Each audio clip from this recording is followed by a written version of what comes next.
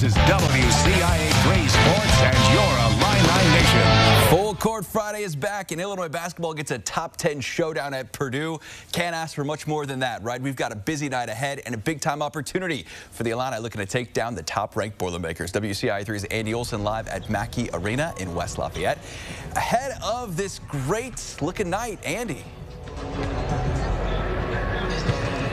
Yeah, Brett, it should be a very exciting night. It has not been really that long basketball season-wise since these two teams closed out last regular season here at Mackey Arena. But boy, do these two teams look different now. Illinois lost by 5, but never led in last season's matchup to end the year.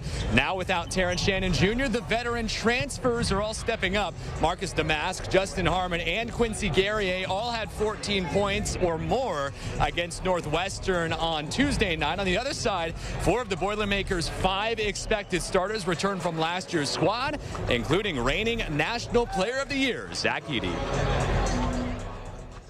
You know, it's such a unique situation to have a reigning National Player of the Year return.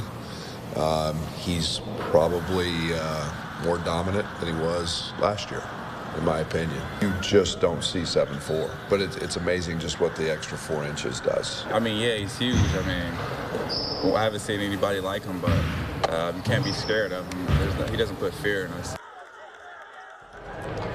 While the Illini will try to crack the code on Edey. Illinois coming off of consecutive games where success came from backing down guards and making their 2-point shots. I think Illinois has proven that they'll pick you apart. You know, they're all willing passers. You know, he has said over and over how connected they are. And you can see it, the way they play and where they share the basketball. So, you know, you got to get them in their blind spots. You got to get them when they're vulnerable. If not, you got to be able to play good team defense. But at times, you got to be able to, guard your man and play one-on-one defense. So Purdue knows that, but will they be able to do it is the question. Here's the matchup. Illinois has not played in a top 10 game since they beat Ohio State in the Big Ten Tournament Championship back in 2021. Tip-off tonight is 7:30 on Fox Sports 1. We've got more coming up on our social channels. Derek Piper and I break down the game. More on the Your Illini Nation pregame show. That'll be on Twitter, Facebook, YouTube, and YourIlliniNation.com. That coming up in just a few minutes. I'll tell you what, the energy already great inside here at Mackey Arena. Some Illini fans already making their way down here. I saw former Illinois defensive coordinator, current Purdue head football coach Ryan Walters is in the building, Brett, so it should be a fun one indeed.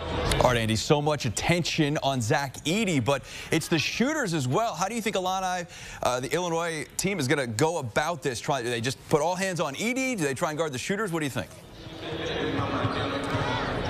Brett, I have to think that they're going to stick with Coleman Hawkins and playing defense. At least we saw last year that Hawkins got into some foul trouble early in this game. That's going to be the key, is making sure that you don't give up some of these ticky-tack fouls. You know how big Zach Edey is. Sometimes just by playing basketball, he finds his way into fouls. That's just because of how big he is. You heard Brad say 7'4". So we'll see how Illinois goes about guarding, but I think getting him away from the basket is going to be key. We'll see how much Dane Danger gets some play in this one, as he can match up size just a bit.